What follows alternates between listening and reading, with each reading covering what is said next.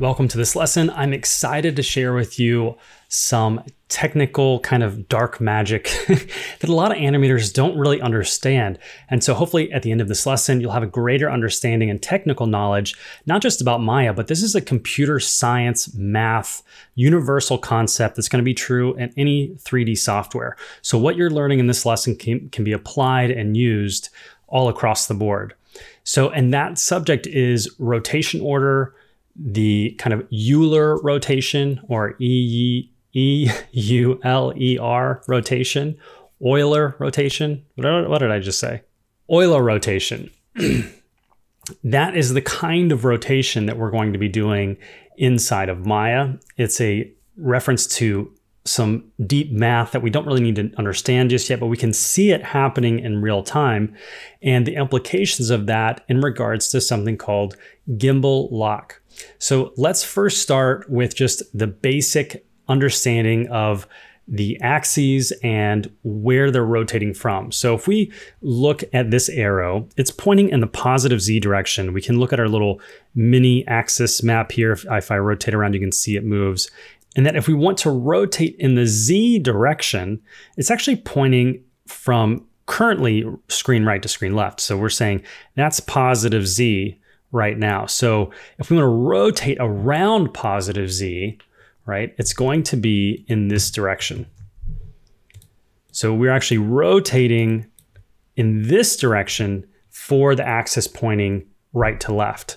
So it can be a bit counterintuitive sometimes when you think, you know, it's like someone saying, which way is the wind blowing? Are you saying which way is the wind blowing from, or which way is the wind blowing to? So some of this can be, you know, especially I feel like I have some dyslexia. These concepts can be even more confusing. So that's why I want to just start here and really build up to some more complex concepts here in the lesson. But essentially this direction means we're rotating around this axis, right? Okay. So I just want to clarify that, and that's true for every axis. Any direction it's pointing, it's actually, we're rotating it in a perpendicular orientation, right? If we look at the manipulator itself, we can see the blue axis here will also denote that, okay? So let's build on that knowledge because we're just looking at a single axis there. Now let's combine all three. To be able to combine all three, we need to acknowledge the fact that all three move together, right? Whenever we're looking at a rotation axis, we get all three here. We get the green, we get the red, and we get the blue, right? We get X, Y, Z. And I'm doing it in this format, X, Y, Z, because that's the default value. There's 6 arrangements of these axes, and we'll look at those in a second.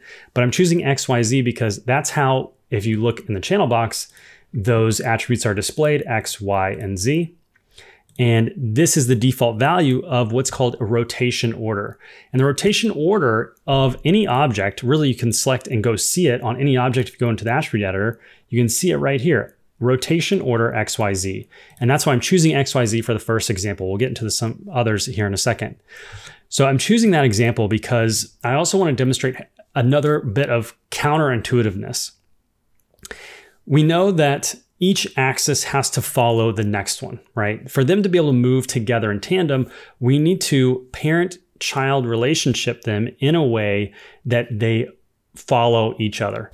And in the XYZ rotation order, or in any rotation order, the actual parent is the one at the end, which to me is a bit counterintuitive because especially when you look at the channel box, you can see it's listed, if I select anything, X, Y, Z. So I think the top, you know, is going to be the parent. Or if you look in the hierarchy of anything, you know, X, Y, Z, if we look at this example, we can see it's actually Z, Y, X. Even though we say X, Y, Z, if we look in the hierarchy, it's actually the opposite. So what we have here is Z is actually the parent. And these two are the children. Let me change the color here. But between these two children, there's also another parent.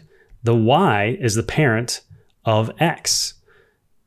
So we also need to be aware of that, okay? And we can see this play out if we watch this bit of animation here, as I scrub through, you'll be able to see that Z, even though it's the last in the order, is going to be the parent. So we come in and we can start combining these axes together.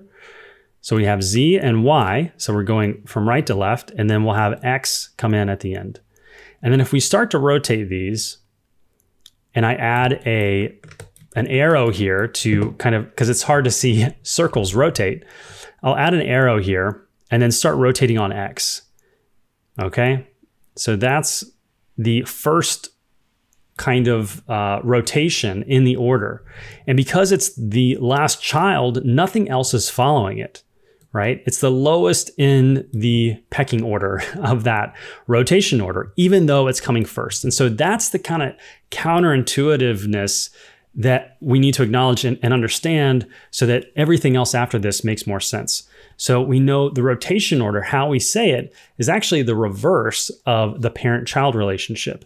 So if we look at something like XYZ, we know that Z is the parent. And that's going to be true for any kind of rearrangement and mix and mash of these three axes are going to be true. The one always at the end is the parent, okay?